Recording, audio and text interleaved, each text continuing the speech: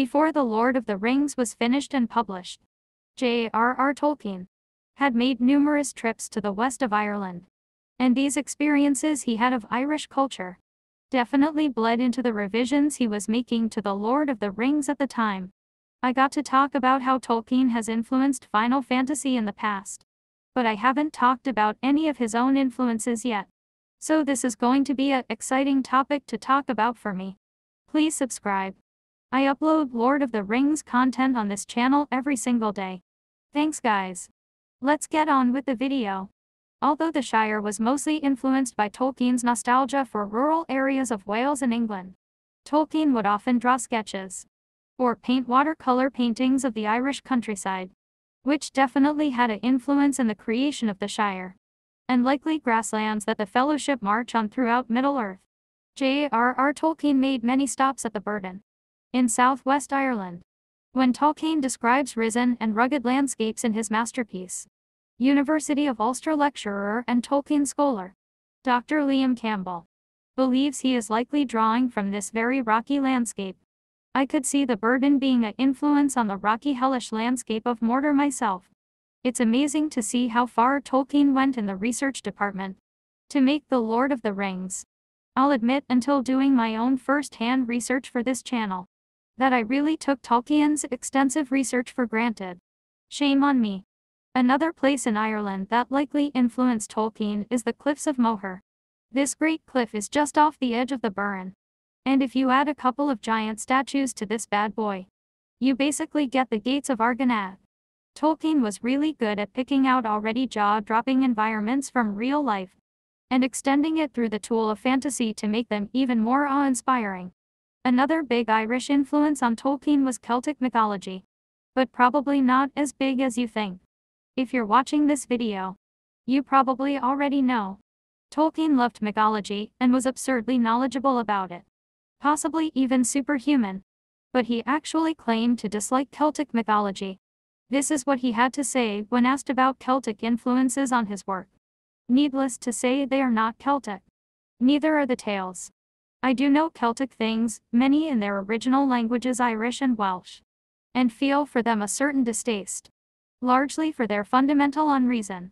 They have bright color, but are like a broken stained glass window reassembled without design.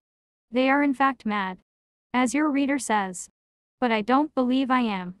That was pretty harsh. And if I'm being honest, I'm not the brightest crayon in the box. A lot of that went right over my head. So I delve into the dark depths of Reddit and found comments about how the English and the Irish didn't get along so much back in Tolkien's day. And also Tolkien's primary influence, which was Norse mythology, had a lot of written ancient text and references to pull from, while Celtic lore was mostly passed down orally and seemed to imitate North Germanic folklore. In other words, Norse mythology was Coke. Celtic mythology was Pepsi in Tolkien's eyes. And although there was probably a lot of connections between Celtic folklore and The Lord of the Rings, it was likely because the myths were derived from, or just coincidentally similar, to Norse mythology. Still though, it is worth noting I also found articles pointing out the similarities between Celtic names and names in Mary Brandybuck's family tree. That's about all I could find. Regardless of the man, the myth, the legend, J.R.R. Tolkien's opinion on Celtic mythology and Irish folklore, I think it's insanely fascinating. If you loved reading The Lord of the Rings, which I assume you do if you sat through this video, I highly recommend reading some books on Irish folklore, fairy tales, and Celtic mythology. It's truly some of the most incredible lore I have ever had the pleasure to read about. That's the video guys. Thanks for watching.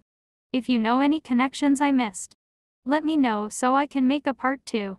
Please subscribe. I upload The Lord of the Rings content every single day. Thanks guys. Wait guys. I'm a idiot. I forgot to mention the Tuatha De Danann. These are a race of demigods that came to Ireland in Celtic folklore. They are believed to be the influence of the elves of The Lord of the Rings. Although Tolkien denied Celtic influence, he supposedly told his son that these were the influence for the elves. That sounds pretty straightforward to me. The Wikipedia article says this.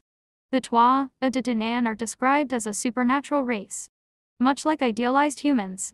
who are immune from aging and sickness, and who have powers of magic. The powers most often attributed to the Tuatha are control over the weather and the elements, and the ability to shapeshift themselves and other things. They are also said to control the fertility of the land. The Tale de Gabail and T. Sida says the first Gaels had to establish friendship with the Tuatha before they could raise crops and herds. That sounds a lot like Tolkien elves. Okay, for real this time. Bye guys. Please subscribe. Thanks.